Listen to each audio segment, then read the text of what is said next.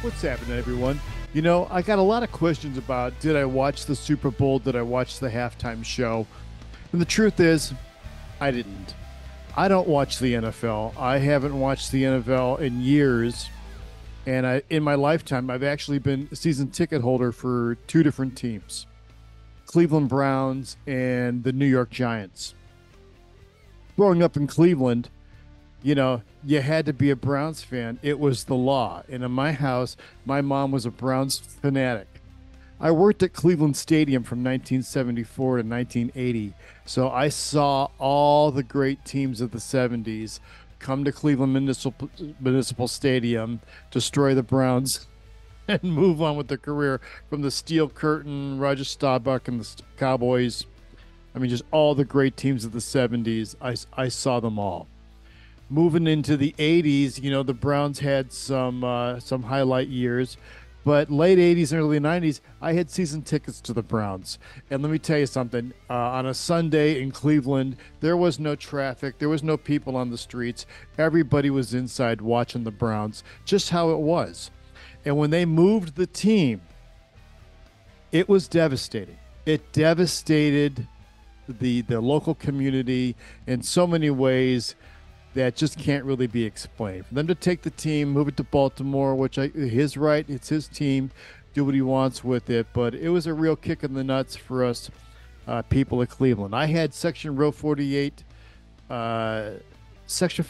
row 48, seats 8 and 9, and my buddy was in the very first row all the way down. And all the years we spent watching games together, as you know, going to a game, it's some good experience. But at some point, the game started changing for me. It started changing for me when I thought the sportsmanship of the game started going a little downhill. When the guys started celebrating for every single play instead of waiting for the game to be over. When you dance around and you celebrate and then you lose, it's just not my style, not for me. For me, the NFL changed when it turned into a TV show. If you look at games from the 70s, 80s, even to the 90s, and you're watching these games, you'll notice something. If you watch them on YouTube, you're watching the game.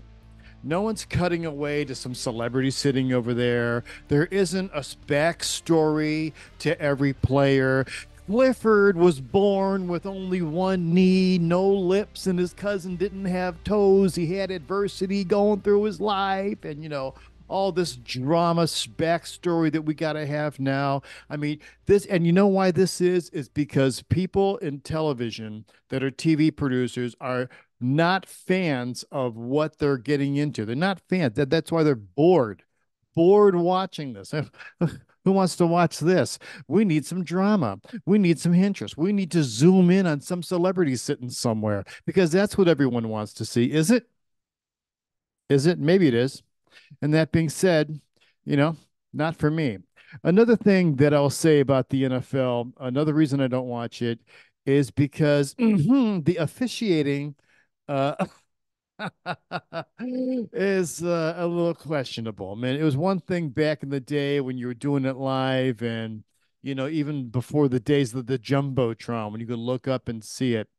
But, nowadays with the rewind and the internet and everything that you could look at it twice, 100 times and zoom on in, many of these calls make it look like some of these games are maybe on the fix.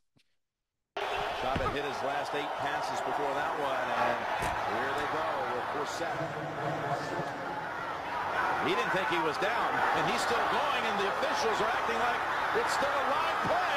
Brissett taking it all the way, and still no signal that he was down. Is there any way he's down? Elbow, forearm, he's going to be down. Yes, he is down. Now the question is, will they... But the play is not reviewable.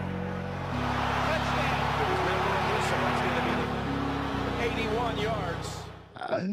I don't know. I don't know. I have no idea. Other people have other opinions.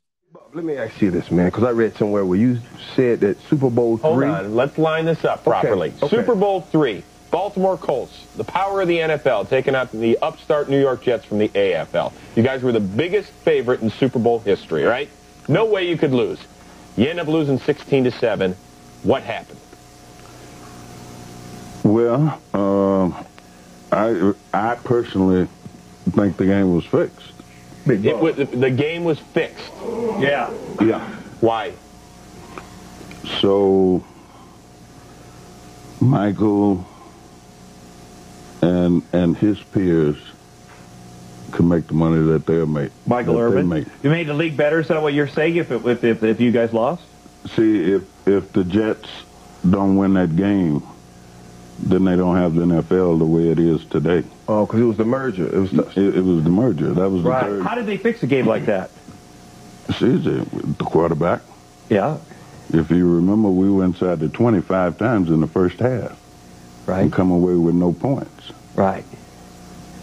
Which is not a characteristic of a Colt team. But nobody came to you and said, "Hey, Bubba, here's No. Well, who did they go to? Sorry. You see how Bubba looked at Chris? You trying to get me killed. But who did? So they went to the quarterback. That's what you feel. That's what you feel. I know he was in on it. Yeah. If you go way back and look at all the Super Bowls when it's Super Bowl week, now they run every Super Bowl, right? Right. Now when you get to 3 this year, when you just happen to be watching it, you'll see Jimmy Orr standing down in the end zone like this. Nobody is within 30 yards of him. He's the primary receiver. Right. And Earl never looked that way. You're talking about Earl Morrall, your quarterback there. Was there ever a time during the game? You're really trying hard. Well, I mean, we can all look it up there. Please don't punch me. Please do. Don't hurt him. Did this come to you years later, the day of the game? I mean, 'cause this is kind of serious stuff here that you're throwing out on the table. No, this was the day of the game. That you felt that the way. night of the game. The night, you know, I went to what was supposed to be a victory party at Carol's house, Rosenblum. Mm-hmm. Right. And I don't drink. So, you know that term, knock the poison off? You know, so I had 2 sips of champagne. And I was sitting there, and this guy was on the dance floor, and I didn't understand it. We just lost the biggest And he was game. celebrating. Yeah, we just lost the biggest game of our life. You know, how many times do you get in that position? Right. And it just pissed me off. You know, and I went up on the dance floor and I grabbed him and I threw him out on one of those tables and they asked me to leave. You know, and on the way home, on the way back to the hotel, I'm in a cab, and you know you can look up and you see the cab driver looking at you, and I said I looked at him about 3 times before I said anything, and he said, "Are you Bubba Smith?" I said, "Yeah." He said, "Man, don't feel bad." He said, "Smart money was on the Jets." I said, "What do you mean?" He said, "It came down how I live. That put your money on the Jets." So was Earl Morrall driving the cab, too? Okay, that's enough. You are a dirty man. You are a dirty man. That is not nice. No, the league. Exactly. Is what it is. Is what it is. But that's it for me in the NFL. You know, I'm not gonna give you my attention and my eyeballs on a product that He goes like 2 yards past the line of scrimmage. 2 yards. That'll be 2nd and 8. Okay, so it says 2nd down. It should be 2nd and 8, 2nd and 7, right? 2nd and 8, but it should be. Watch that. I want you to come up here. Look, see Alton's second down? It'll be second, 7, second and 8. Oh, First and 10. Another thing about the NFL too that irritates me is that they keep changing the rules, and then for the guys like Jim Brown who used to play a 14-game season, you know, you gonna compare his stats to a guy that's playing in 2022. Yeah, should have a different kind of category for that. Yeah, that's what I know. It's all entertainment. That's what it is. When it went from, I guess it was always entertainment, but modern entertainment just devours everything. Modern entertainment just gets it, grabs it, and makes it a little bit worse. Shining it up, polishing it up. I don't know. You can't have a halftime show that's got a diversity of music. It's got to be rap music 3 years in a row.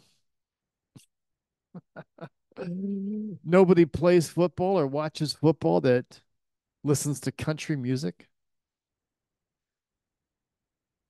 Shocking. The last thing I want to say with Sleeping Poodle on my lap is that I really resent the fact that the people of these cities, especially the people of Cleveland, had to pay for that stadium, for that football stadium that the NFL uses. The people of Cleveland paid for something that could only be used 10 times a year. Who builds a $1 billion building that could only be used 10 times a year? Who builds a stadium in the north without a roof on it? It's ridiculous, and it makes no sense. And then they give all these tax breaks and bonds that they do, and the people always get screwed in the end. And what it means after the construction is over is a bunch of low-paid jobs, the city paying for a bunch of police overtime that they never get the money recouped back. And that's the reality of that. And that's what I think. You want it's your sport, it's your thing. You take the ticket money. How about you pony up for the facility? Not a lot to ask for. That is why I feel the NFL, just not for me.